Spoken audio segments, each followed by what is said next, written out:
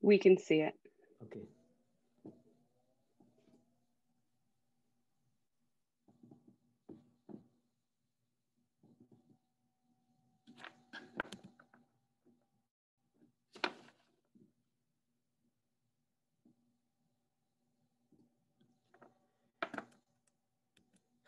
So, okay, I want to begin by also making the land acknowledgement. I know it's been done, but we can't do it more than enough. I think we need to recognize the land on which we are, where we have been and where we want to go. We also want to recognize our ancestors and the elders, both who are present and those who are with us spiritually, because they're in a different world. For me, part of, and Shanika mentioned the question of my chief status in Ghana. I come from the Asechi clan, which is one of the 11 clans of the Asante. And within this clan membership, our animal spirit is the vulture. And one of the things about vulture is the teachings, right? We know the vulture hides its cavities on the rubbish dump. But there's a saying in our clan that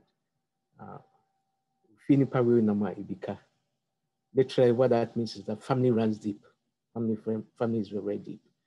And also the essence of community, that community would always be community if we want it to be.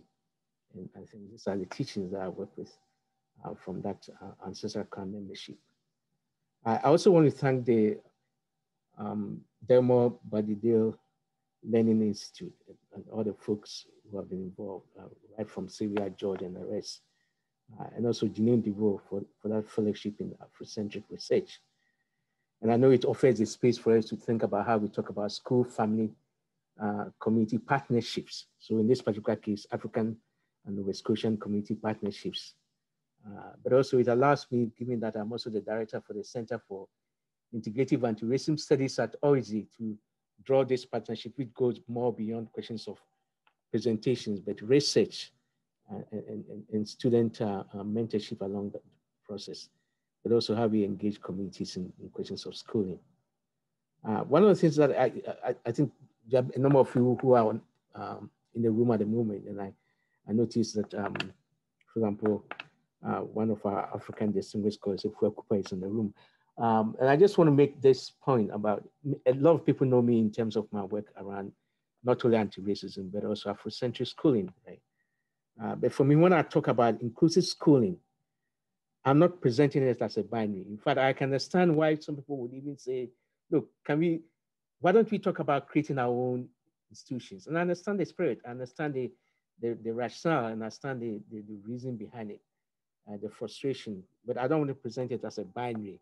It's not an either or, right? I think we need to have those independent spaces, given what has happened to our learners, given what has happened to our communities and our young learners in the school system. But at the same time, we also need to talk about how we make our current schools inclusive. So it becomes and with, not either or. There are moments when I would say, look, we need to talk about, why don't we create our own spaces, right? For example, the question will be asked, and I know someone like Tom would ask the question, can we decolonize the current school system? I think we can work with possibilities, right? And so it cannot be either or. So I want to map the terrain in terms of what I want to, I think I want to talk a bit about where I'm coming from, then also share my insights into some of the concepts. And then I will take a brief look at the Nova Scotian inclusive policy, which I think there are some strengths that we can work with on that, and then come out with what I call the domains, build on the domains of inclusive schooling, which myself and some of my students very, very early in the 1980s, we developed, and we working it to the present, and then end with some practical strategies for educators who are working in the school system. So this is where I want to take the conversation. Hopefully we can engage in a dialogue at the end of it in terms of that. So to start with where I'm coming from, right? And I see this as a way of to talk about the political and intellectual subject location for me. I think one of the things is sometimes this, what I call the rhetoric and the national imaginings and imaginaries of inclusion, we talk about it, right? Social cohesion or good citizenship, which mostly is good capitalist citizenship. But at the same time, there's institutional avoidance, right? And there's this white benevolence. And I talk about the white benevolence in terms of this idea. We want to do something for. So we are doing something for African Nova Scotians. We are doing something for Maymark students, rather than talk about it in terms of we are doing something with, and not for somebody, but for ourselves, right? And I think we need to trouble this. And I think to me, this is something that has always guided me in terms of this idea of the institutional avoidance and the white benevolence around that. And I'll come back to that later. Related to that, in terms of also where I'm coming from, is what is, and I think many of us will share this, right? There's this sense of the performance, the performativity of inclusive education and equity work. It becomes celebratory. We celebrate it, right? Rather than ask the tough questions. I think one of the things we saw, for example, with Black Lives Matter, right, following the death of George Floyd, we saw all these solidarity statements that was coming from every angle, like it was a race to issue a solidarity statement. And you ask yourself, where have you all been all this time, right? And then we also see it now currently in the discourses around EDI, equity, diversity, inclusion, which is a very liberal social justice work under that. So there's not the politics of naming. So naming race, naming anti-Black racism, anti-Blackness, right? So that refusal to name issues, and that becomes very, very troubling.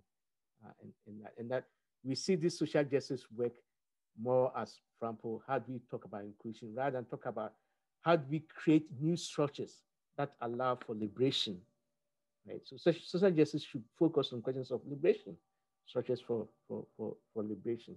And I want to bring that perspective to how we talk about inclusive education, how we decolonize that. Also, I think what I call the silence on particular identities and how these identities connect to schooling and education. You see the resistance to BLM, Black Lives Matter. You hear it when people talk about all lives matter. Well, Black Lives Matter, no less, no more. And there's a reason why people say that. Also, when we look at it in terms of indigenous identities, how do we take that seriously in terms of schooling and what it means to talk about questions of education? And that's where I'm coming from in terms of that.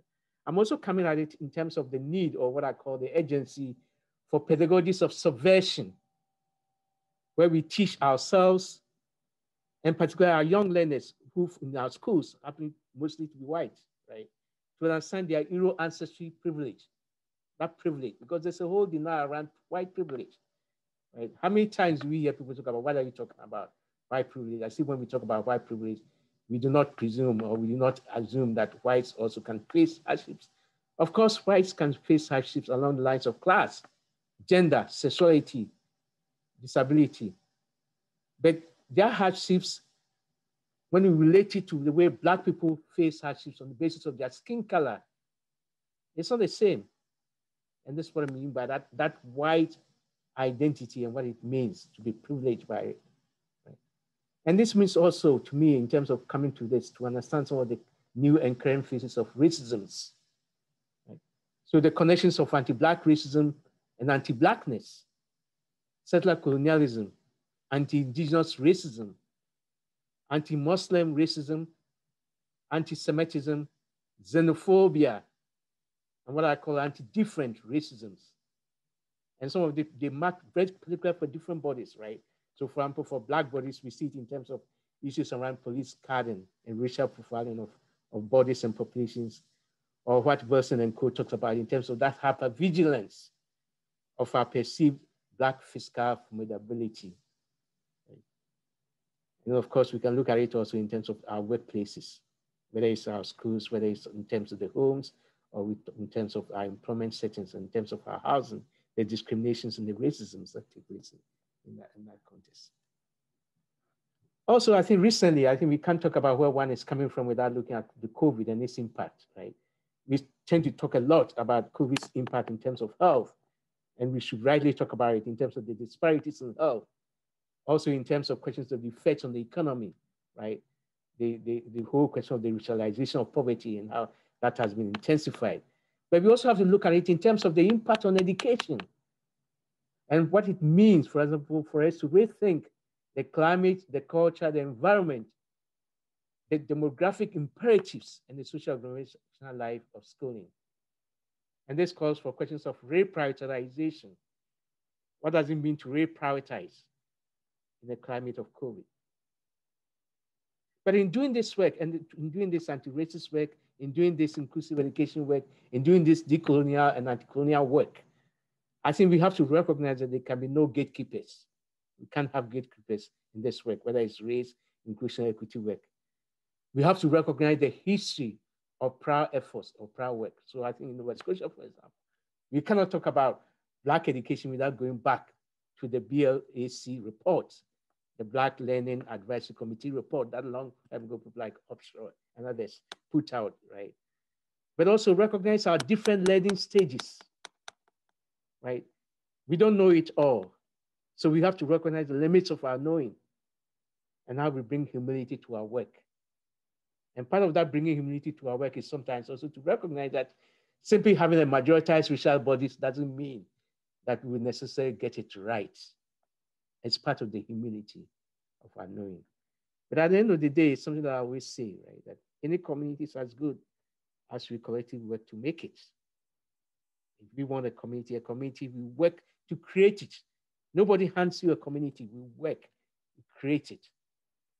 So when somebody says nobody knows what a community means anymore, well, we have to create it. We work to create communities. So how do we create communities in our school system? How do we create communities in our learning spaces, in our workplaces? That's all part of the decolonial projects that we need to talk about in this context. So in this presentation, in this discussion, I want to have 4 discursive stances, or take 4 discursive stances.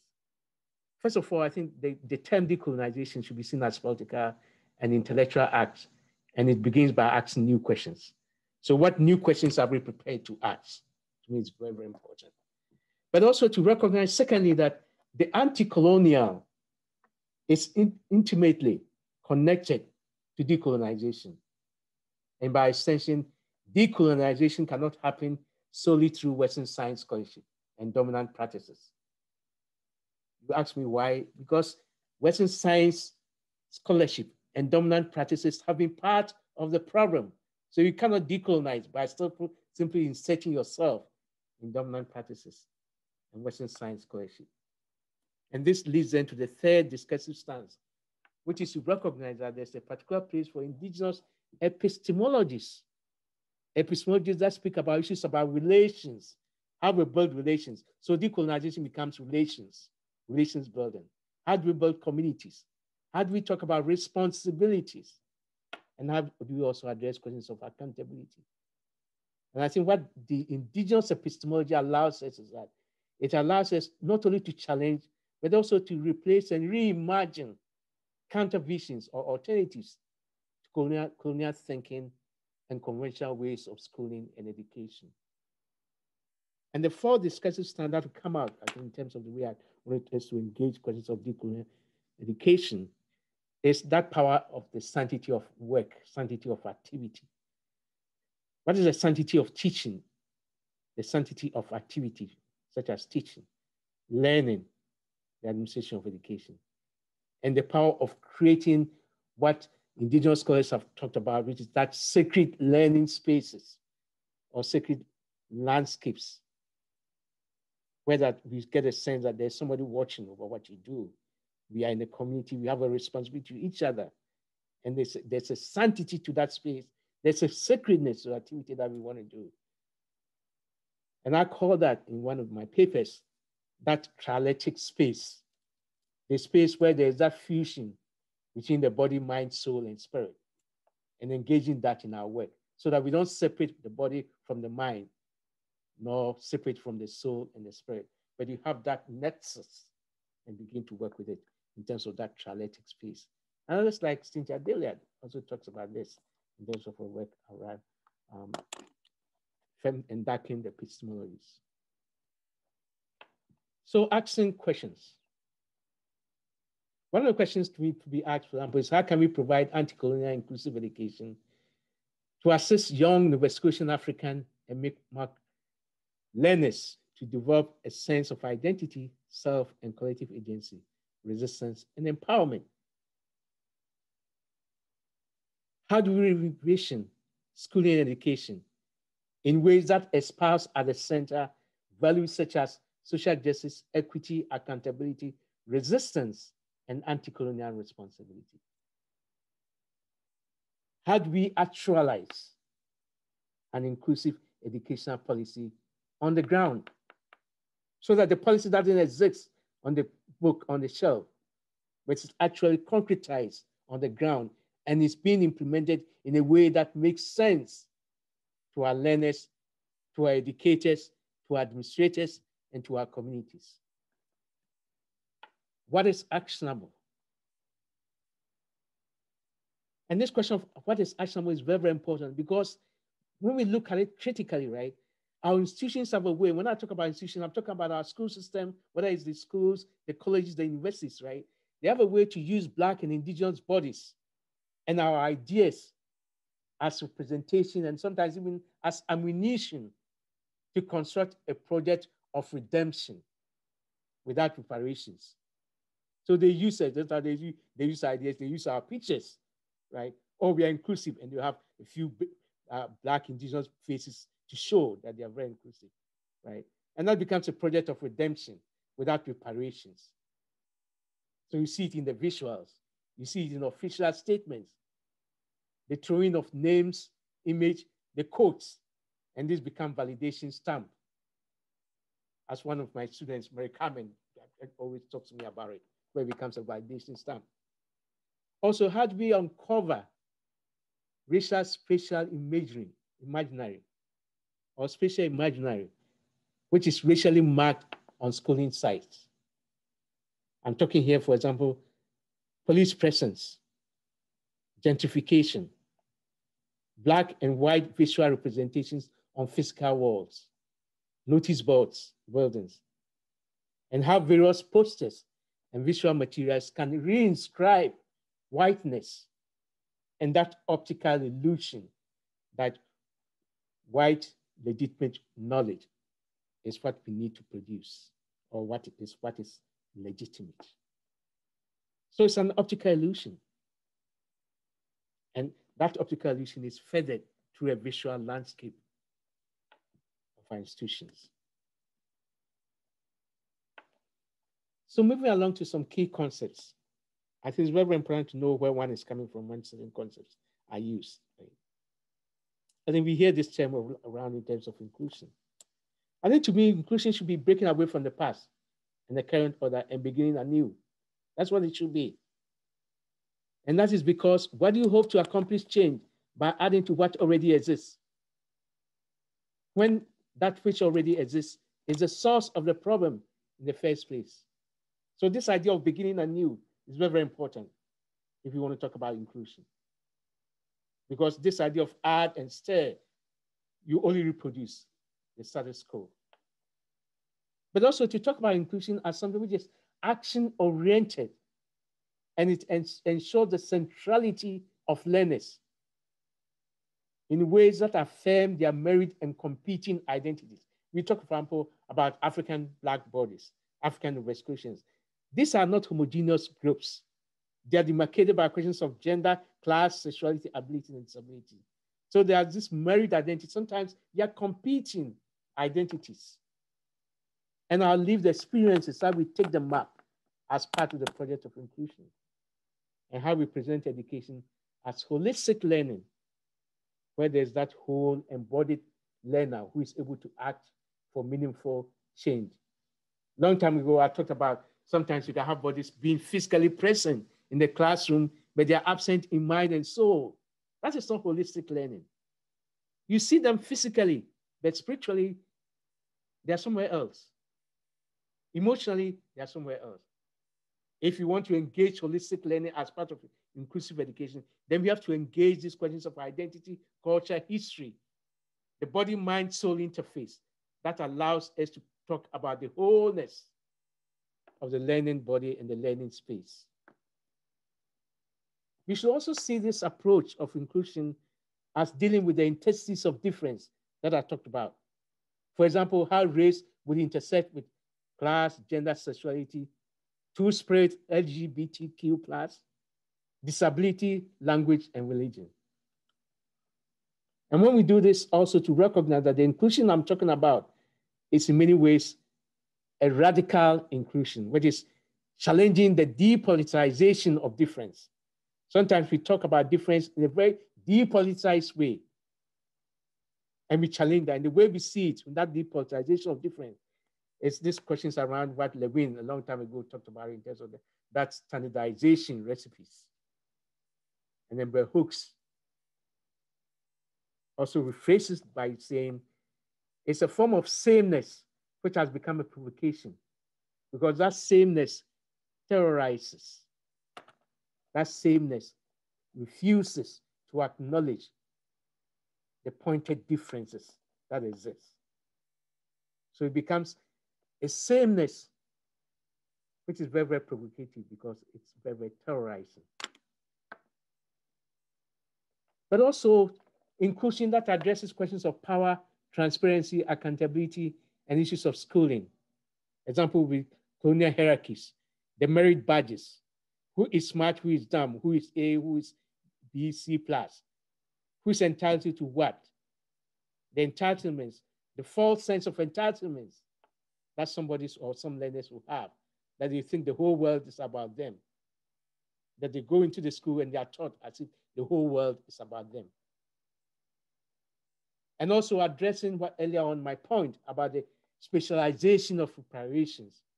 And by that, I mean unmarking the geography of exclusions, the historical obligations to African Nova Scotia, and make more learners that surpass, quote, the written text, which in most cases tend to be performance.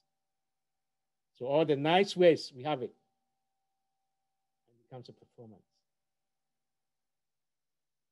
But also, I think this way of talking about inclusion, I want us to talk about it in that sense, which presents, say, Afrocentric schooling, and also, for example, the band operated make more Kinamatnewe independent schooling as models of anti-colonial, decolonial inclusion. It comes back to my point. So I'm saying, yes, we can have this independent size, but they give us lessons for what it means to talk about inclusion. So it doesn't become either or, that we can have them and we learn from them and learn from the lessons in the way we want to pursue educational change in mainstream schools or even in other independent sites. Curriculum. We all hear the term curriculum, right? We know it. But I think it's very important for us to see the curriculum as beyond the text and the instructional materials, beyond the pedagogies, and also as something which is beyond the formal and informal written rules and the regulations, as many people have talked about it. But I want us to see beyond that, to see it in terms of what a long time ago we talked about it as a deep curriculum, which is, it embraces the culture. So how do we see anti-Blackness as having been part of a schooling curriculum and to disrupt that? So the culture, the climate, the environment, the social organizational life of schools, the deep curriculum. But also not to see the curriculum like a straitjacket, as people like Michael Apple and Henry Giroux, right, a long time ago talked about it, to see it as a path to follow. That yes, we are presented with the curriculum, but we have a leeway to address this issue. So it becomes a course of action to take and to trouble the way it's presented as a particular ordering of society. They rather see it as a method of rewriting, restoring what it means to educate. And then to recognize that when we talk about the curriculum itself, it's power saturated. Who constructs the curriculum? What does the curriculum talk about? Whose experiences? Whose knowledges? The curriculum is not apolitical. It's not innocent. And therefore, it must and it needs to be a decolonizing act to engage a decolonial curriculum, or to engage a curriculum as a decolonial act. Then the concept of indigenization, and many people have written about this. But I think to me, there are certain things that I think is very important to bring it into this conversation, which is to see it as an approach to teaching and learning land as more than a physical space. As more than a physical space. The land becomes a site of knowing. It's inclusive of the metaphors of seas, waters, earth, sky, rivers, and how it allows us, as Lena Simpson and others talk about, to reclaim our social, psychic, cultural, and spiritual memories as living forces we learn from. So in Toronto, for example, I always give this example to my students when we talk about land, right? Land exists in memories, in psychic memories. Land is not just a physical space. This is why I talk about theorizing Africa beyond its physical boundaries. There's Africa here, spiritually, emotionally, psychologically. There's a reason why some African mothers in Toronto will go to Lake Shore, to the ocean, and pour libation into the ocean. That is because they know that their ancestors who were thrown overboard through the Middle Passage must have flown and will be resting at Lake Shore. Because when you throw something into the ocean, it flows. Nobody knows where it rests, finally. So as far as we know, some of these bodies will be at Lake Shore. And that's why they go there, because they have a spiritual connection to that space, the sea, the ocean. And that is theorizing the land as more than physical. It's spiritual, psychological, and emotional. But also in terms of indigenization, to see the land as about power, the land as a quest for life. And it's also a process in terms of the indigenization, to see it as a process of socio-political, historical consciousness, coming to a consciousness about one's ancestry, one's identity, one's culture, one's history. It's that process of indigenization. When you bring it to education, to see this indigenization as a cultural, political, and spiritual educational agenda that stresses certain ontologies. For example, ontologies about relations and relationality. It's not a possession. You don't possess it. It's relations about relations. It's also ontologies about identity, culture, politics, and the rootedness in place and history. One of the greatest dangers is to have a learner who is derooted, a learner who is not rooted, whether in space, on land, or in history. That can be one of the greatest damages that can happen to the learner who is derooted. And part of that rootedness in space and place, when you bring it to the process of indigenization, is to begin to know about the past, the present, and the future as relational. So when I talk about the past, the present, and future as relational, you reclaim the past, you reflect on the present, and you project onto the future. That is the relational. So you reclaim the past, reflect on the present, and project onto the future. That is a relational. And it becomes a pedagogical stance. And this past, present, and future is something which is continually lived. And it gives us possibilities of new futures, as even these futures unfold even in the present. We don't have to wait for it.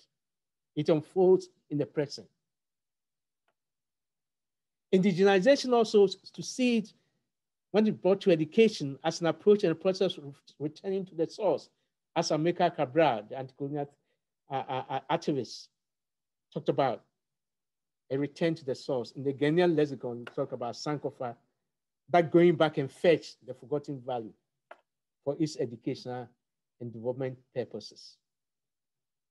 And indigenous scholars like Alfred and Conceptual talk about this also, that indigenization should also work with this idea that colonialism and slavery are not our only reference point. Our story does not begin with enslavement. 1492 is not the advent of human history. There was a world before 1492. So colonialism and slavery are not our only reference point. And that's a powerful thing to work with indigenization. Then the big word, decolonization. To me, I want to talk about decolonization in terms of that discursive rationality between indigeneity, colonialism, and decolonization. It cannot be understood on its own. You have to look at it in terms of that discursive relationality of indigeneity, colonialisms, and decolonization. And to see decolonization as a subversive approach, not a superficial add-on. It has to be, it's about breaking down colonial structures, not a superficial add-on. It requires actions to dismantle and rebuild, as Taiki, Behishua, and Wilson talk about, and Hewitt talk about it. So this power of dismantling and rebuilding. But as I said earlier on, that decolonization is about building relationships in schooling within communities on lands and beyond. And people like Ivchak and Young, Patrick Wolf, and let's talk about this. Relationships, the land, communities, and beyond. Also developing a critical consciousness of oneself as an educator, a learner, a place, history, identity, culture, and memory. And this is very important. Decolonization cannot be about mainstreaming. Decolonization cannot be about a mainstreaming practice. In other words, a decolonial project cannot seek legitimation and validation from the dominant. If it does, then it's not decolonial. If it does, then it's not decolonial. And Latin American scholars also talk about decolonization in terms of that word, beyond reveal, which goodness talks about, which is living well. So decolonization as living well in schooling, where schooling itself becomes a source of life, meaning, and power. That people go to school to get life. They don't go to school to get their dreams crushed. But schooling becomes a source of life. And when schooling does not provide that, then there's something seriously wrong with the education. Decolonization also calls for rematriation of land, where the question of the maternal relations to the land and the significance of the land, the rematriation of that land, the maternal, the source of life, the source of energy, the source of livelihood. And also addressing the violence of removing Black and indigenous bodies from lands. And in Nova Scotia, I don't need to remind people, there's big example, people talk about, for example, the removal of Black indigenous bodies from land. There's the one we all talk about, Africville, for example, but the violence of that, right? But it's also, decolonization is also about relinquishing settler futurities. Settler futurity, because the settler has a project of futurity that, for the most part,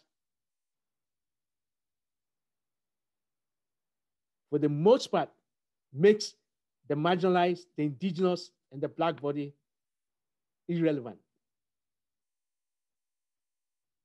They're only useful if you serve a project. And so we need to relinquish settler futurities that are constructed that way. And part of that is through what some people now will talk about in terms of that land back movements and what it means. People being able to determine their own features, resisting the designing of features for them, and being able to articulate and achieve their own self-determination. It also means resisting ways settler colonialism domesticates indigenous or aboriginal peoples as racialized minorities rather than as colonized nations. And it domesticates it through this process of racial capitalism. So indigenous aboriginal groups become, or they are presented as racialized minorities rather than see them as colonized nations. And lastly, for decolonization, that we are talking beyond discourse, theory, and process to practice. Decolonization is about asking questions, but it's also about doing. So the practice becomes very, very important in that. And when I bring it to my own work in Afrocentric paradigm and African schooling, I see decolonizing education as something which is not just about de-Westernizing, as Milifi Asante talks about, but rather a total reassertion of Africa, African Nova Scotian, Black, Mi'kmaq, and other racialized communities at the center of knowledge discovery, interrogation, validation, and dissemination, unquote.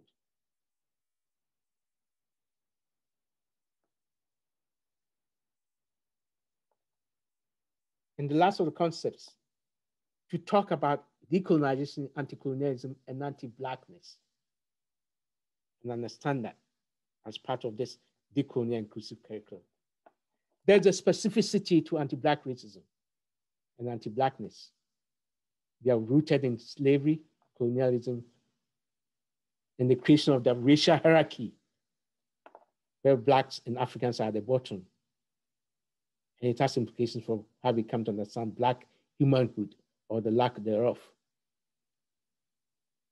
Also, settler colonialism and the way it domesticates Black struggles within an anti-racist rather than an anti-colonial framework.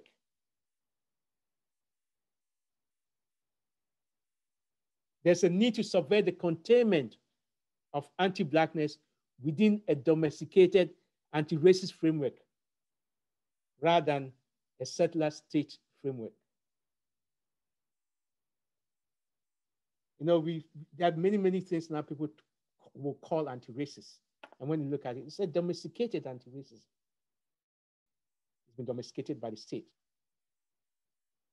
And this is why when we talk about anti-Blackness, we have to see the way the state contains it within the domesticated anti-racist framework rather than the settler state itself.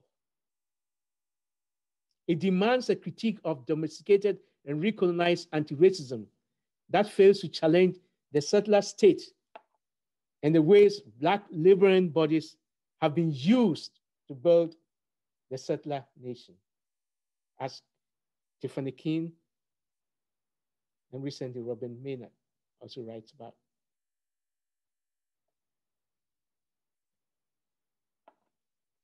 But I think to me, in this dialectic that I'm talking about in terms of the anti-Blackness decolonization thing, I think it's also very important to be working with what I've called a Black-white paradigm. Not a Black-white binary, a Black-white paradigm, to work with it. And this paradigm becomes a lens for reading society, how a closer proximity to whiteness is rewarded globally. And conversely, a closer proximity to Blackness is punished globally. You need to look at it everywhere. So rather than people tell us, forget about the Black and white, I think we should be working with a Black-white paradigm, not a binary, a Black-white paradigm. It's so powerful to understand, to read society through this lens. And to recognize that the Black-white paradigm is not a negation of the colonial impact on indigenous or aboriginal peoples. We're not negating that. It's neither a hierarchy of oppressions. Some people want to see that as a hierarchy. No, it's not a hierarchy of oppressions. But what it also does is that it complicates the indigenous settler binary. It complicates it. It complicates it. For example, Blacks do not fit neatly into that binary. It complicates it. So let me move with, as I said in the beginning, that to work with some documents. And I've seen the Nova Scotian educational policy. There's so many strands on this document. I'm just highlighting a couple of things. But I also read the inclusive education, that the call to value Black students' lives so they can fulfill their promise and potential. As I said, these things all flow from some of the pioneering works of people with the For example, the Black Learning Advisory Committee. In that. Let me, for example, in looking at it, around the strategies for effecting systemic change, it's very, very clear that the Department of Education and Early Childhood Development held these consultations with African institution staff, community stakeholders, parents, and families. That consultation is very, very important. And I think the point I want to stress here is that anytime we have the consultations, the importance of youth in this extensive consultation process is always going to be key. The youth. How we bring the youth and center them in the consultation process is going to be key. The focus, also looking at the document, African Nova Scotian and Mi'kmaq students, primary to grade 12 students, employees of Nova Scotian public education. Now, two things I want to mention here is the importance of the interstices of subject identities I talk about. That even within these categories, within the African Nova Scotian and the Mi'kmaq students, the power of interstices, intersectionalities. When we look at students, that intersectionalities is also very, very important. But also that we cannot have this conversation simply with the public education system. We also have to look at the private educational systems as well. The private educational systems. Now, some important directives that I noticed also is the teaching support teams and the learning support teams. And these are so important if we address the challenge of bringing African Nova Scotian and Mi'kmaq elders into both directives. Learning from these elders and working with the land, the environment, and the earthly teachings, which is part of that indigenous philosophies, which is one of the key pillars of a decolonial or decolonized inclusive strategy.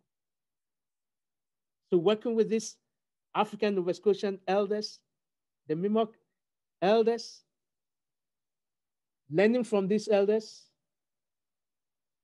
working with the teachings of the land, environment, and the earthly teachings. There are important select roles and responsibilities. For example, the document talks about building meaningful relationships with students, parents, families, and other members of school community to collectively support students' well-being and achievement. As part of the student process planning process, every school will use evidence, including disaggregated data. The question of disaggregating the data is key to monitor how students, and evaluate how students are doing so as to be able to respond appropriately and provide timely supports. To recognize that spirituality, I was so happy when I read this, to recognize that spirituality is integral to the wellness, resiliency, and the experience of many Black learners. To use knowledge to affirm students' identities and build linkages to the institutions and organizations that nurture their sense of purpose and well-being. To recognize and address white privilege in particular. Provide African Nova Scotian Black students with access to school counselors and that who operate and are informed by anti-racist scope of practice. Developing a mandatory anti-racism and discrimination leadership model. Aspiring and current school leadership or school administrators and leaders. And hiring more staff, such as student support workers and African Nova Scotian facilitators. I don't think anybody will have quarrel with this. The point is, the rhetoric would have to match the action, the words, how we follow through, so that it's not just something which is simply on paper. Highlighting and underscoring the significance of Afrocentric education and practice. Well, it's one thing to say we want to highlight and underscore it's important, but how are we making to ensure that there's a possibility of having that Afrocentric or Afrocentric education in schools? in place? And how do we implement an inclusive educational policy? I think one of the things that's so important also when I look through the terms of the roles and responsibilities, paying attention to questions of environment and climate education, the accountability measures, setting goals and enforcing the timelines. And I come to this because one of the things sometimes when we see is that sometimes we can have nice policies. They have nice policies, but the implementation is one thing. Nobody is held accountable for not implementing it. So we can pull it out of the shelf, dust it up, nice, and show it. But how we implement it, and how do we ensure that we monitor the impact that it has? So general reflections on inclusive policy documents. We need that extensive consultation, communication, and buy-in with internal and external bodies and partners, especially the underserved communities. Black, Mi'kmaq communities have to buy in whatever we do with these policies. It has to be a systemic institutional approach with an explicit anti-colonial commitment to acknowledge the legacies of racism, oppressions, which are beyond institutional commitments, which I spoke to you about. See, one of these institutional commitments, expressed institutional commitments I'm talking about is where, so we have a school. This school would say, racism has no place in our institution. Well, let's talk more about how racism manifests itself within our institution, rather than just simply say racism has no place. Let's talk about how it manifests itself, because then it holds us accountable. Also, a comprehensive anti-racist, anti-colonial training for educators and school administrators. And this is where, for example, the faculties of education become very, very key, right? The faculties of education. This is where we are producing the teachers. This is where the teachers are coming from. Identifying priority areas for immediate attention and redress. And also offering sustained institutional funding and commitment to follow through policy goals and recommendations. Sometimes we have policies in place, but there's no funding to support our aspirations. And when that happens, you must as well not have the document. When there's no commitment, there must be a commitment, a funding commitment. Serious equity work, serious anti-colonial inclusive work.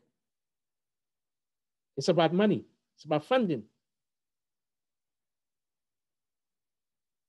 I want to revisit now the conceptual domains that we talked about earlier in our work for inclusive decolonial curriculum. And I'm talking here about this work, about the work that I did with some of my students long before. I mean, people like Jasmine Zinn, James Wilson. And that was documented in that book, Inclusive Schooling, a Teacher Companion for Moving the Margins. And recently in the piece with me and Kemp, when we were talking about Afrocentric education, we've also added to that, right? So I just want to revisit that. So and talk a bit about what I call the 8 conceptual domains for inclusive decolonial curriculum. The first is representation, the question of representation. Visual representation is very, very important. So the question of the visual culture, the landscape, and the spirituality of schools.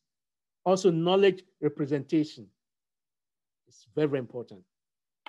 Knowledge from the varied backgrounds, because it's about power, and it's also about resistance. And of course, the physical representation. So don't tell us we can give you African history, but we can't give you African Nova Scotian teachers. No, African Nova Scotian teachers is about representation, the physical representation, which is so much important. It's key.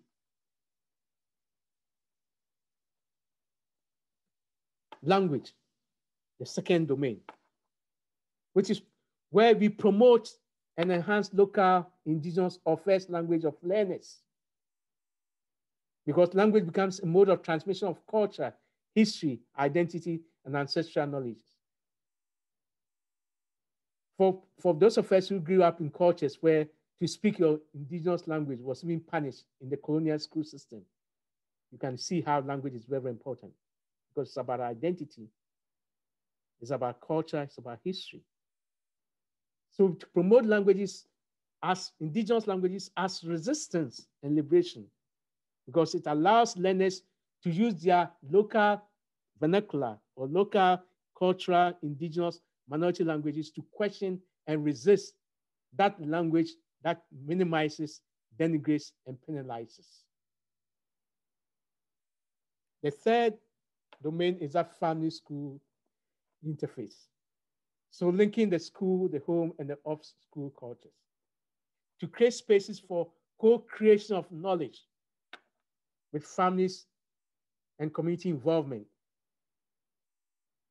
Disrupting that conventional schooling practice where you merely insert parents and local communities into already existing hierarchical structures of schooling.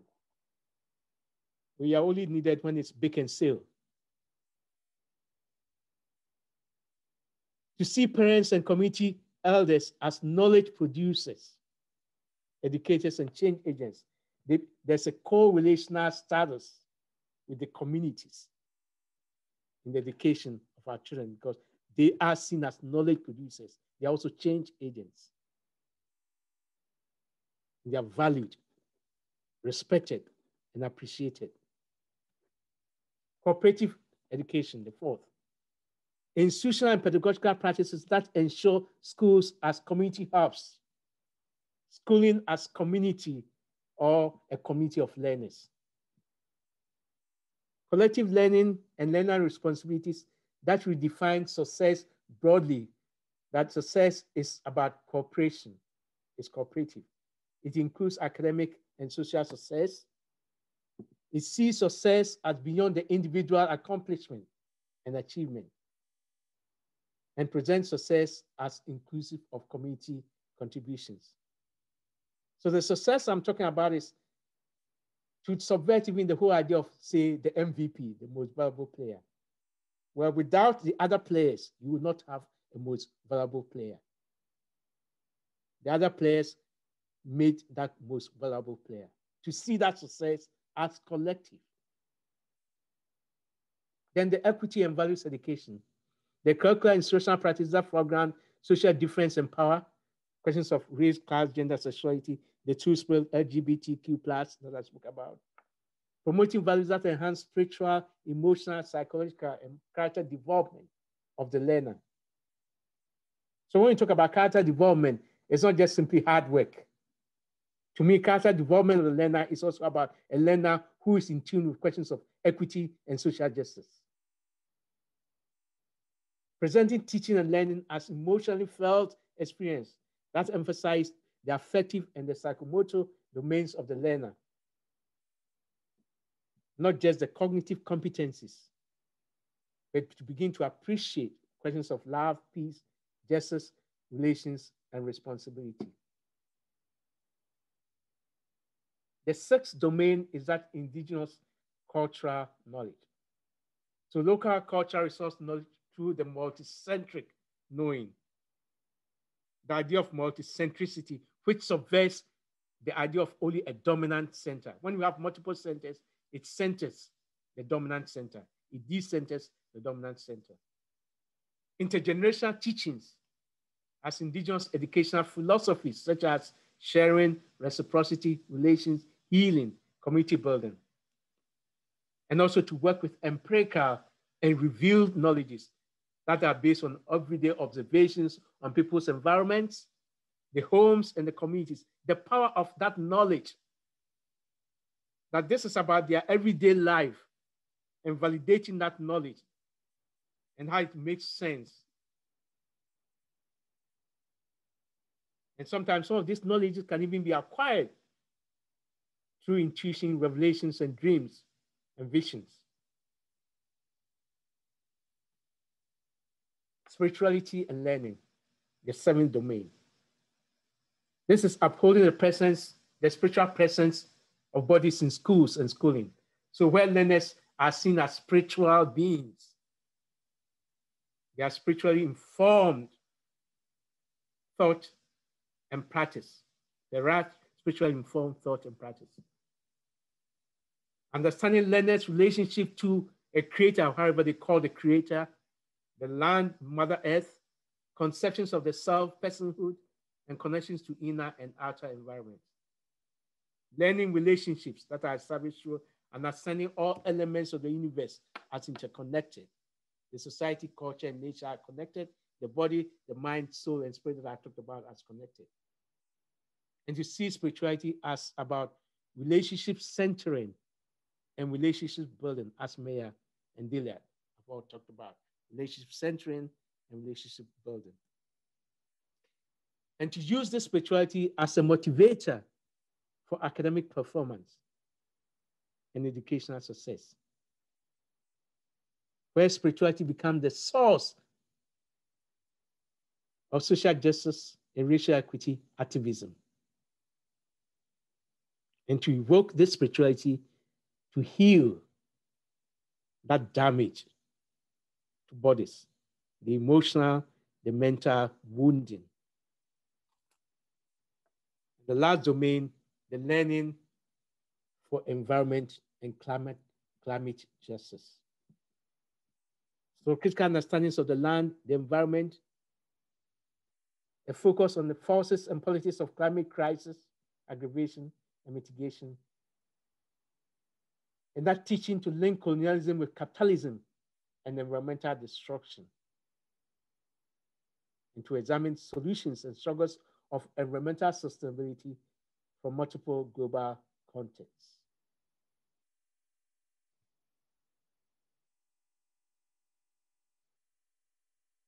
In this last session, I want to talk about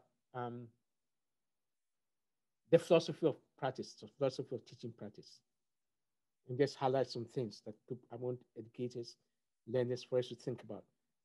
One is something I've talked about. One is the question of representation, the fiscal knowledge, staffing, promotion of African, Nova Scotian, Black, Mi'kmaq, and other racialized communities' cultural knowledge in the school curriculum as broadly defined. Also, the idea of teaching power, mapping and triangulating power in schooling, breaking down the colonial hierarchies, the buried badges, the ideas, the beliefs, the stereotypes, and the prejudices that produce particular historical intellectual narratives. Mandating race and anti-Black racism courses in the school curriculum, even beyond K-12. So mandating these courses even in the primary, K-12, and beyond. Critical teaching, a need to review history books and history lessons, placing emphasis on analysis of historical content and critical thinking. The use of critical historical texts that debunk Greek Roman whiteness assertions. I would like to see, for example, us teach what a demise monster instead of using to kill a mockingbird. I would rather see us teach that Walter demise monster rather than to kill a mockingbird. Having resources, whether literature, historical novels, drama, that allow students to see themselves in their own representations. Teaching omissions and hidden histories that speak to social injustices, violence, and local resistance. Teaching colonization and enslavement to uncover white colonial privilege, racialized resistances. Teaching about anti-Blackness through celebrations. Histories of resistance. And teaching about the heinous Black community erasures, such as Africville.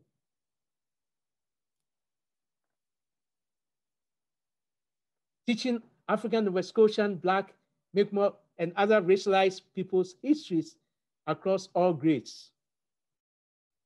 And it's also across subjects, not just social science or social studies curriculum. Sometimes you hear people talk about, oh, all these things only happen with social science. No, all the sciences, the physical, the natural, and so forth, the mathematics, the STEM, and integrating African, indigenous, Asian history, and so forth, year-round in the curriculum.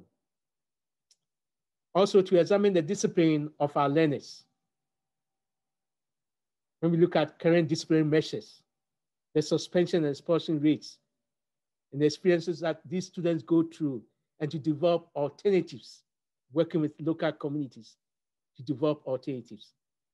Approaches that are consistent with questions of collaboration between families, local communities, students, educators, and administrators.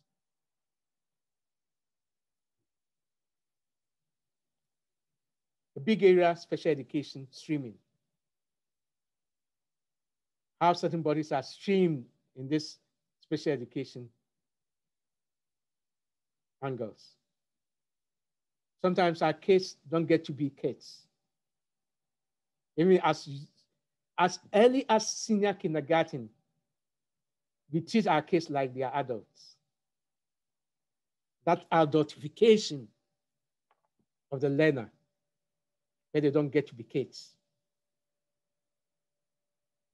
And to develop or to identify barriers and develop strategies to move these systemic processes that impede on student success and lead to their overrepresentation in these programs.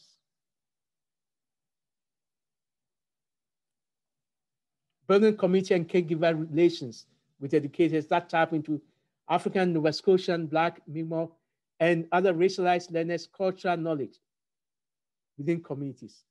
So elders to support the well-being of students, the academic achievement of students, promoting the use of storytelling, having a local poet do that spoken word with students who express themselves orally.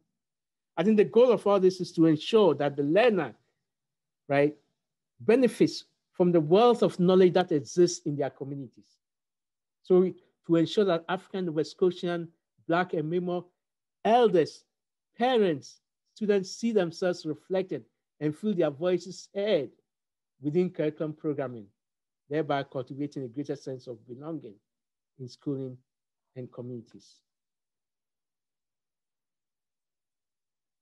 Promoting indigenous languages, addressing the pathways and transitions, supporting African Nova Scotian students, learners as they transition through high school to college to university, so academic pathways, post-secondary opportunities guidance, supporting African Nova Scotian, Black, Mi'kmaq, and other racialized youth leadership development, the whole question of leadership development.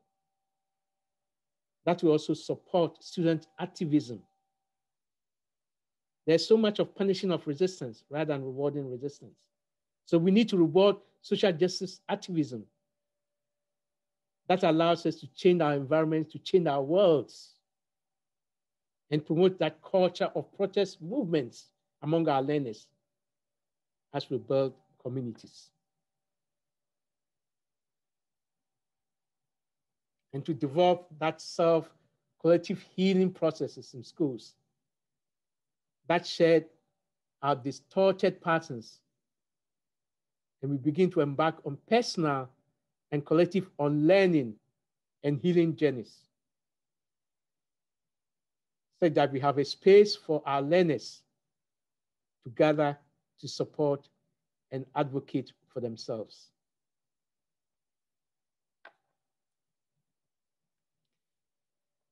In this final session, I want to talk about implementing decolonial curriculum, some practical institutional guidelines. And I'm focused on just briefly 5 areas. So we start with the institutional policy implementation. And this is about implementation. You can have the policy, but how do you implement the policy? So you develop institutional, such as the regional centers of education, implementation strategies for diversification of decolonial curriculum with focused attention to African, Nova Scotian, Black, Mi'kmaq, and other racialized learners. There's a focused attention. So our implementation strategies will have that focused attention on these learners. Setting clear guidelines, timelines, academic expectations, measures of accountability, and meeting the demands of these communities. That is an institutional framework to support strategies for inclusive teachings identification of school staff mandates meeting demands of underserved communities. The development of an equity standard of some kind to assess the effectiveness and success of policy implementation across all courses. You can implement the policy, but you also have to have a way to assess its effectiveness. And this is where, for example, the regional councils of education come in terms of enhancement of social and academic performance of African and West Coast, Black, Mimal, and other racialized learners. Paying attention to governance issues, including design and implementation strategies which have to do with the scope and organizational life or structures of schools and departments. The important goal here is addressing the question of accountability, because sometimes there's too much of that performance. And as Sarah Ahmed talks about, that non-performative speech arts can equally be dangerous of our institutions. That practice of policy existing only in name or on the books.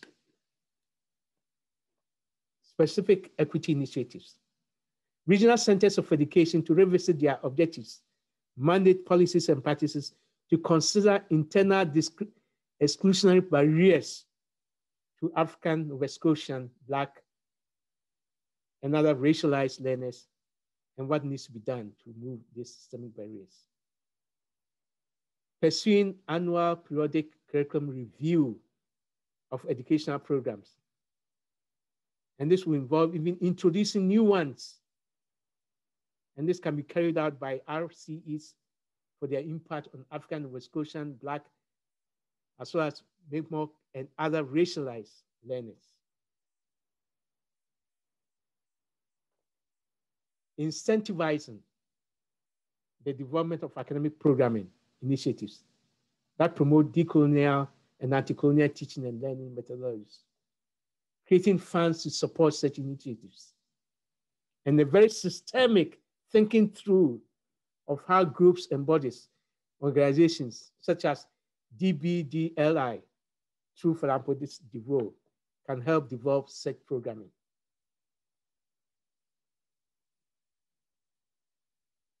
Community outreach is very, very important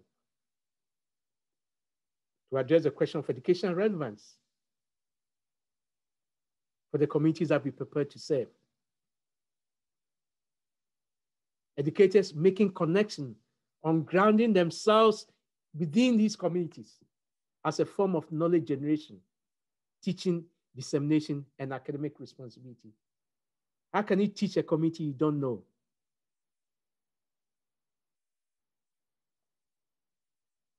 The same way we talk about you cannot see yourself in what you can't see, right? How can you teach about a community you don't know? So identifying community issues that need redress in joint consultative processes. We can also talk about this without looking at pedagogies and methodologies of teaching. So this diversifying the curriculum through development of new modalities of teaching and learning, the infusion of multiple teaching methodologies, pedagogies, and academic courses. The application of African indigenous initiatives already in place to support critical understandings of Africa, Blackness, indigeneities, and global histories. For example, the complex Black presence in Canada, indigenous Black presence on Mi'kmaq lands, the Maroons and the British Empire loyalists, the descendants of Underground Railroad, the Black pioneers, and the post-1961 Black immigration. This all reveals the complex Black presence in this land. And we need to have pedagogists in place that are able to teach. And we have historians that write about these things. Teaching methodologies that work with non-traditional sources, such as the voices of African, West Coast, Black, Mi'kmaq, and other indigenous or Aboriginal elders. In one of our recent books, Central African Proverbs, we show how you can work with elders to teach proverbs. So a consideration for a more dialogical curriculum co-creation in schools and classroom teaching involving African, Nova Scotian, Black, Mi'kmaq, and other racialized students and their communities. So that dialogic curriculum creation, co-creation, that sense where they feel that they have a stake, that they own it because they have been part of creating it. They own it. Evaluation and assessments. We still need to deal with the rigid Eurocentric evaluation methods and to begin to consider orality as equal medium to the written text. So for example, giving students opportunity to submit assignments orally. Not limiting the text to only academic projects, but also to include community-based events such as sites of learning. So students will be given opportunities to attend community events or participate in organizing an event. They have access to other teachers and then write or present reflections on these. These other teachers could be the elders, the community educators, and then they will present and write on this. Encouraging students to present non-traditional papers, whether it's in the arts-based multimedia, as other opportunities to be creative and think outside the box. A recognition and honor of multiple ways of knowing and being. Research and infrastructural support. To seek more meaningful research partnerships with multiple sectors and communities and offer related support for more transcultural and progressive instructional and teaching partnerships. So to partner with local African, Nova Scotian, Black, Mi'kmaq, and other racialized scholars and elders. Even this idea that we have in some of our universities, where we have the elder scholar in residence. Right? So to have African, Nova Scotian, Black, Mi'kmaq, elder scholar in residence in our schools, not just in universities or colleges, but also in our schools. They just don't come there only to tell the stories, but they are all there, already there as educators. They are scholars in residence in our schools, colleges. So in conclusion, I want to reiterate this point. That it's important that we begin to reframe schooling as community. And we can only do so when we work with African and indigenous ideas and conceptions of relationality, sharing, reciprocity, collective responsibility, and accountability.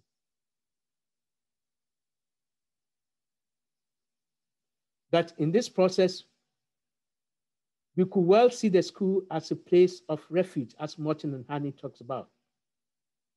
But it's a place of refuge to engage in critical learning. But we must be in these spaces, whether we are educators, whether we are learners, or whether we are parents or community educators. We are in this place, but it doesn't make us. So we have a place for us to be in, but not to be made out of it. This is the only way we begin to get into the road of becoming that subversive educator or the learner, what I've called the academic warrior, born from Wateroni's Gorilla intellectual, the academic warrior, the warrior who is working to tear down colonial structures.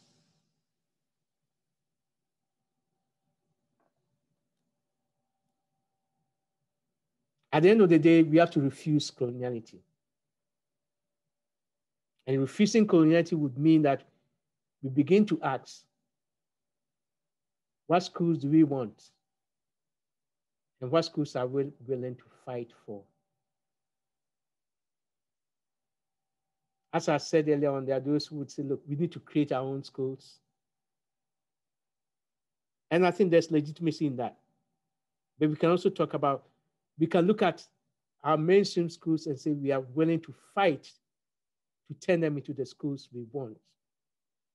And when we want to work with this posture of refusing coloniality, we have to insert ourselves in that thinking that another possible is possible. I've always talked about that importance, or the important search for a trialectic space. That is a space that makes us human. It heals us. It allows us to meet our responsibilities and our challenges. It is a space where there's the wholeness of the interface between the body, the mind, the soul, and spirit. And finally, for us to see education, whether we look at it in terms of the teaching, learning, or the administration of education, as above everything else, a sanctity of activity. To see it as a sanctity of activity. Thank you, Asante Sana.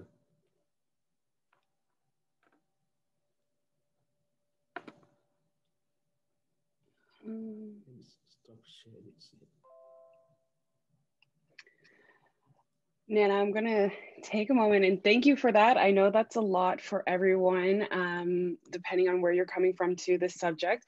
So again, we're going to take 5 minutes to use a washroom break, process. And if you have questions, start getting them into the chat. I've been monitoring it a bit, but I'm going to make sure we stay on time to get you guys out of here within the next 30 minutes as the end time of our event. So some questions have already started to trickle in, but if you need to take a moment to stretch your legs, use the washroom, go ahead. We're going to come back in 5 minutes and start answering some of these questions and starting to have a discussion and unpack everything that we just learned, or heard, I should say.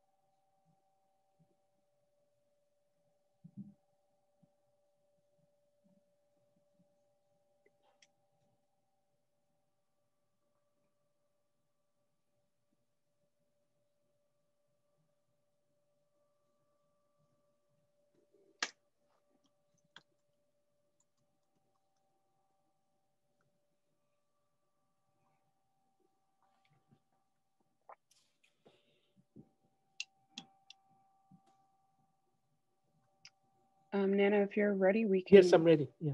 Okay. So I just want to also acknowledge where I'm coming from in this conversation that we're about to have, as I am coming as someone who is of an able-bodied Black woman who is from my family is connected to Agville and the land in Cherrybrook and East Preston, and that knowledge of coming here through the slave trade. So I'm coming with a little bit of a different experience. I'm not the expert as Nana is. So some of the questions, I guess, let's start off with, is it possible to decolonize education, the question is, without connecting to the broader land back movement and other treaty obligations? And Nana, you already noted to this, and I don't think you can decolonize without acknowledging where we're sitting on, and the fact that we're sitting on unceded territory, which means that this land was not given It was not for sale. It was not negotiated. This land was taken. It wasn't vacant. And acknowledging that violence that comes with and how we've created our society, I don't think we possibly can decolonize education without acknowledging that. And I'm seeing head moves, so there's nothing to add there. You're right. I think that, I mean, it's the whole thing about, for example, the land is not just simply acknowledging it. It's also to know the history, right, behind it, right? And as you said, right, there's a whole powerful history, and what is the lessons of that history? What is the knowledge of working with that, right? And I think it's very important for us. And to me also to see the land not just simply as a physical entity, right? In terms of the psychic, the emotional, and the spiritual, and the connections with that, and what it means then to do that. And I think to me, when we talk of, say, and I'm glad Shanika, you're talking about your ancestry, right? When I look at my ancestry, for example, I want to be able to talk about my African indigeneity, right? But I also want to talk about it, knowing that what does it mean to talk about an African indigeneity being on, say, indigenous people's land here, right? I don't think it should be either or. I think we should have a way, and that's what I talk about in terms of that cartographies of indigeneities in the plural, right? To be able to talk about it and the implications of that. Because the land is very, very important in terms of the teachings and the history, right? And the affirmation of that it does. And so the next conversation that we got, an earlier piece, your thoughts on teacher recruitment and teacher education program. And so one of the thoughts I think of, and it's always going to be, I shouldn't say always going to be, but it's often comes up, is what's the right fit for a teacher, and what is the right fit for working in private schools or working as an EA, and how you present yourself. And I know as Black females, we're always talking about our hair and what it should look like, if we should come natural or not. Should we, you noted the Black and white paradigm and like trying to look more white so that we could be seen as acceptable. And so coming to that question, I know what I've heard and seen that works really well within our schools in Nova Scotia is that some of our African Canadian caseworkers that are in the schools that are supporting our students, they look like the students. So they're given a little bit more freedom, as what I've heard, as they say, to express themselves and how they feel without getting, I guess, maybe some of the other constricts that other teachers feel. But that is one way that they create a space for students to come to them, as well as creating a space for students to see themselves in these positions. Right. But what are your thoughts on connection and like how we recruit our teachers? Because obviously we have teachers that are from our communities, just not in positions that we see them. Yeah, no, I look, I always talk about bodies matter, right? But so does the politics of the body, right? I think it's very important for students, learners, to see teachers who look like them, so as to be able to draw the identification, right? But part of that identification is also about the politics of that body, right? Where, for example, it's also very important for the students to see teachers who are resistors, right? Teachers who are able to work, to build, but tear down something that is colonial, right? And so this is why it's so important, right? And I think, so the question of how we recruit teachers is going to be key, right? I talked earlier on about knowing the communities that we are working with. Right? I think that the educator has to know the community they are working with, to be grounded in that community knowledge, to know the issues that affect the community, right? I think it's very, very, but also to be able to work with your students. And you cannot work with your students if your students are not able to identify with you, right? If your students are not able to identify with, there's no way the students will be able to work with you. So it becomes a very, very important point that you also know that at least you, as a teacher, you have that responsibility also to make yourself not just simply accessible, but also some knowledge of where your students are coming from and their concerns and issues, and be able to strike that dialogue and conversations with them. I made a point around that, look, it doesn't mean that simply because you are, say, a racialized or a Black or indigenous teacher, you get it all right all the time. No, it's about also the humility, right? That humility of knowing, right? Because we are all in a journey. Learning is about the journey that we are all in being. Our students, teachers, just as our peers and other educators also, we teachers, and we learn from our environments and be able to do that. I think it comes back to the point that I was making. I think in all of this, right, I think teacher education is key, teacher education. So that's where the faculties of education, because that's where they teach. How do we train the teachers within these faculties of education? How are they, how do in questions of anti-racism, anti-Black racism, questions of indigeneity, and that how they grounded in all those knowledges.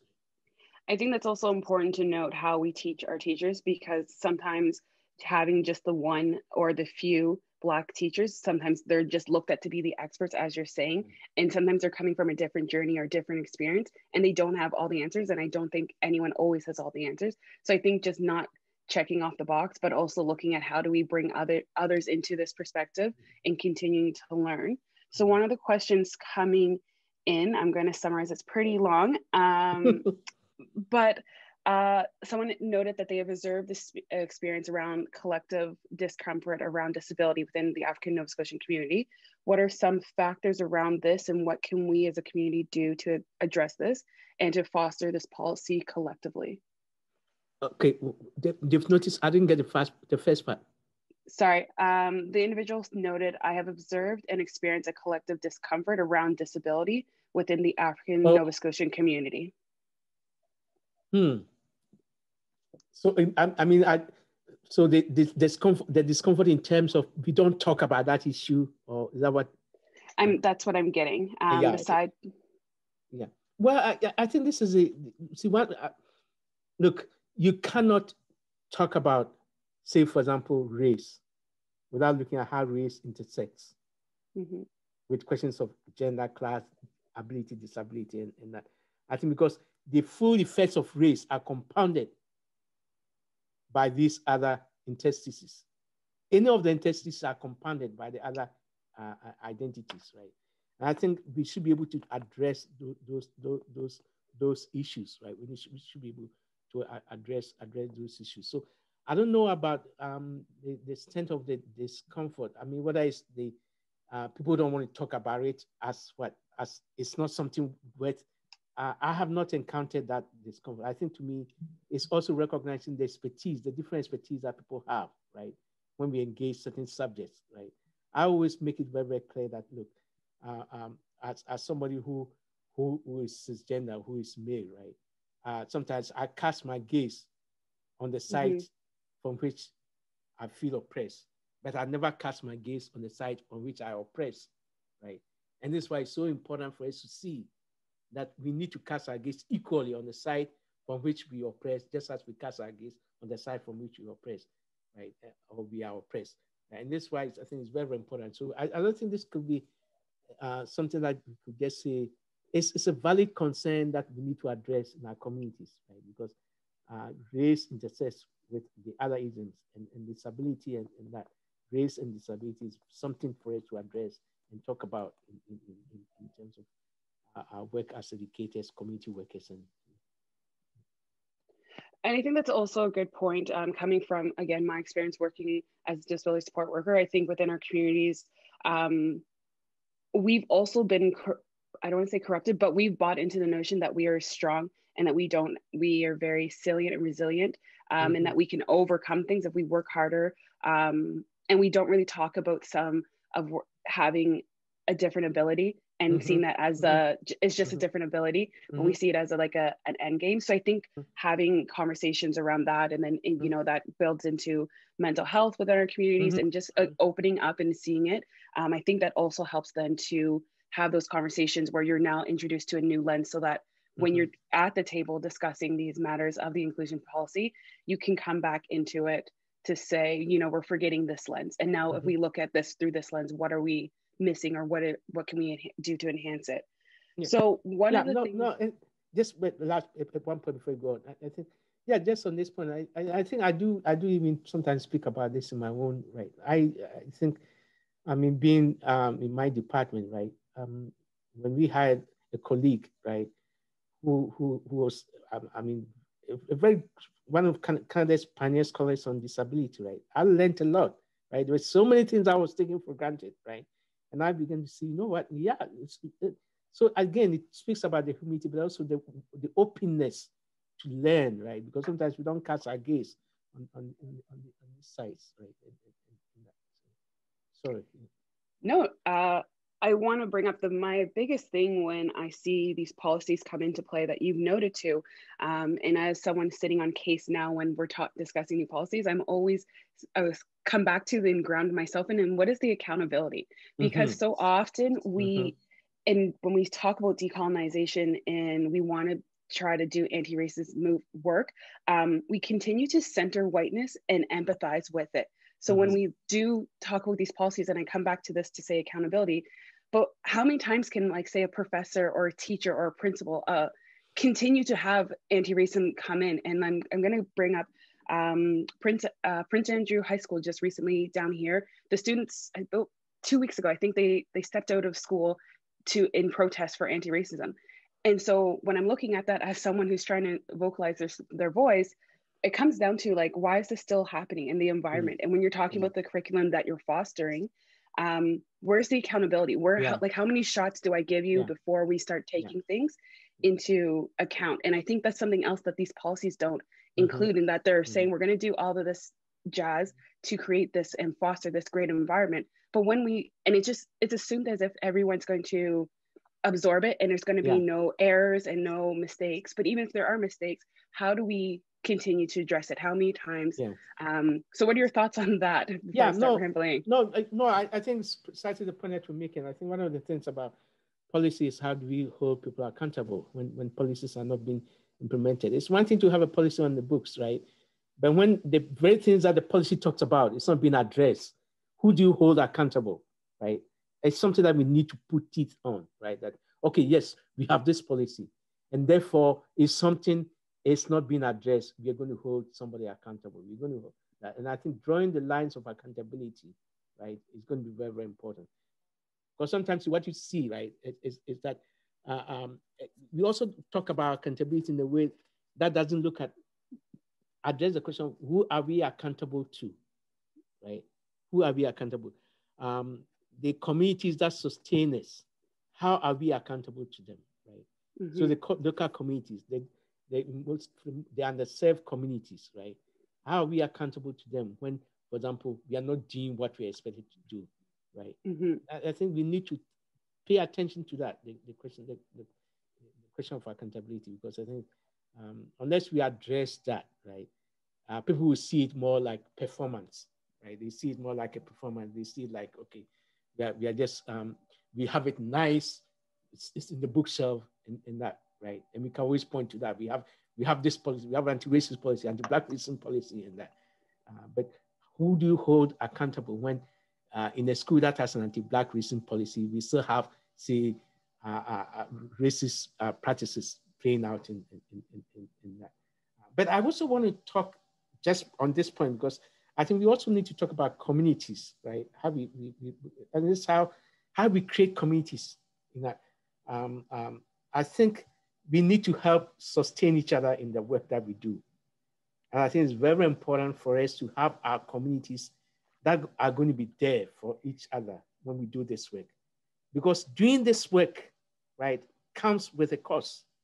Doing this work comes with a cost, right? It's not only the emotional, the spiritual, right? There are also something which has to do with physical material, right? Anybody who's done this work, I think if you look at scholars who do this work, right, they will tell you all the horror stories, the verbal assaults, the threats, and that, the charges of being anti-intellectual and that. And I think, to me, being able to support each other in this work is going to be very important in that sense. One of the questions coming in is that, so I'm just highlighting it again, that there's a lot of internalized racism within the Black community, and especially within Nova Scotia.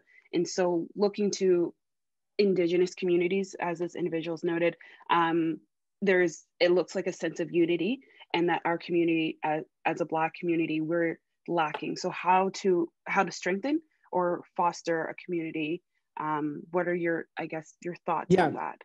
Yeah, no, first of all, you see, when we talk about community, we are not talking about a community of sameness. we are a community of differences. And our strengths are our differences.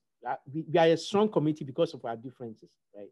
And that means we also have to look at how we internalize the very oppressions we are critiquing and revisit it on our own, right? And we have to address that, right? We have to address. Nobody is saying that we should put it under the carpet, right? I think we have to address that. My hesitancy sometimes has been that there's a tendency for some people to focus too much on that intra, right, as an escape route. So we want to talk about the dominance of certain oppressions, right, as perpetrated by dominant groups, right, and then there's a counter, right? Well, look at your own community, you are each other's throat, and that becomes it's like a politics of deflection, right, from that, right, and I think that's go ahead. I think that is a work of settler colonialism and white supremacy when those conversations of looking within your community come out, because that's a lot of what happens when George Floyd, like everything, the protests were coming out, were like, you know, a lot of All Lives Matter people were like, well, I'm going to start caring when you start caring with what's happening in your community. And it is a deflection piece. And I think that is important to understand that that is a deflection, and that we can be a community and not be a sameness, and that, but we're coming together based on maybe an issue. And at this point, it could just be education and being okay with that, but also acknowledging that we are coming from. And I think that's where you talked about not having gatekeepers, because of that is also important. And I'm going to tie it into student-centered and making sure our students are at these tables and they're at every aspect to having a voice so that they can be amplified. Because when we start speaking for them, we're going to miss things, and we're going to fail them.